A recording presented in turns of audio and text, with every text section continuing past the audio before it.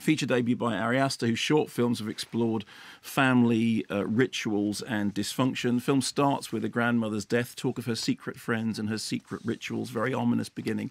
Toni Collette is an artist who makes small world miniatures, strange models of emotional trauma that look like creepy dolls' houses, kind of reconstructions of things from her own past. The camera begins by creeping into one of those doll's houses, giving us the impression that everything we're seeing is happening in a world which is slightly artificial, suggesting perhaps that it's all somehow inflected by the central character's inherited anxieties. So far, so Babadook. There are broiling family tensions. Her daughter longs for the grandmother and makes strange clucking sounds. Her son has issues with unspoken secrets that come to the fore at the family table. You okay, Mom?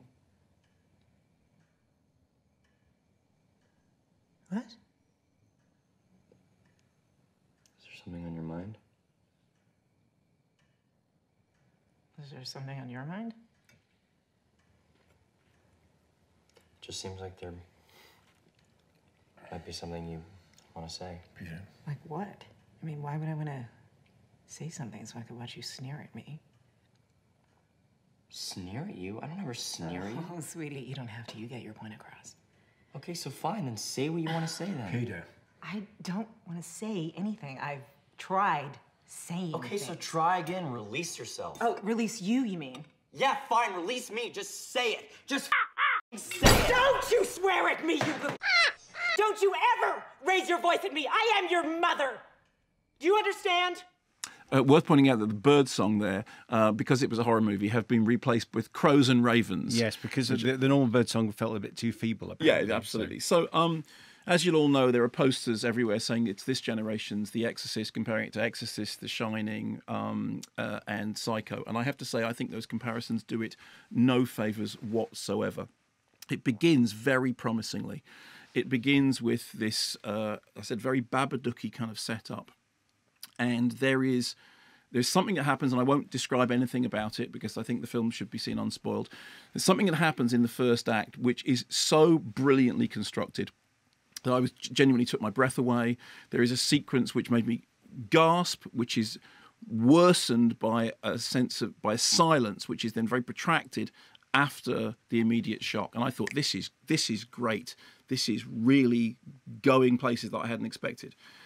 What a shame, therefore, that having started out in that fashion and having started out nodding its head towards IR11, and there's a lot of Rosemary's Baby in this, that it then kind of starts to downshift into the territory of Dennis Wheatley. And that Can you explain what you mean by that? What I mean is that when it begins, it has a real psychogeography to it. It is a film which absolutely makes sense in psychological terms, and particularly if you know the short films the director made before, that all kind of fits. And then what happens is, as the film moves on past that great first act, it starts to replace atmosphere with all too superfluous plot exposition.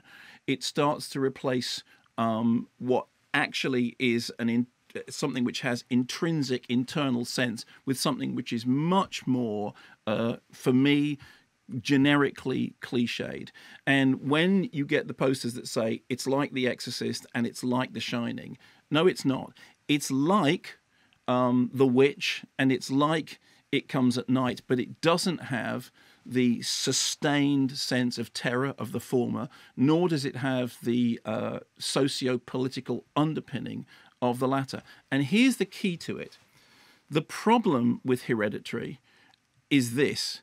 The things that it gets right, it gets so right that when it gets things wrong, the come down is much worse.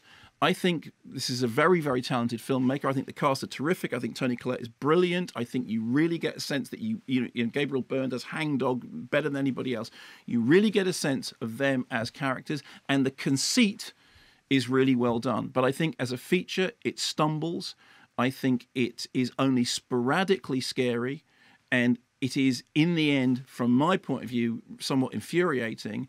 And I have to say, my experience has been that of the people I've spoken to after I saw the film, it tends to be people who are immersed in horror are less impressed by it than perhaps other audiences. Although that said, I suspect that the way the publicity campaign has worked for it will not work for it in terms of audiences. If you want to enjoy this best you can, don't think Exorcist, Shining. If there's an Exorcist comparison there, it's Exorcist 3, but don't think that. Think It Comes at Night, think Witch.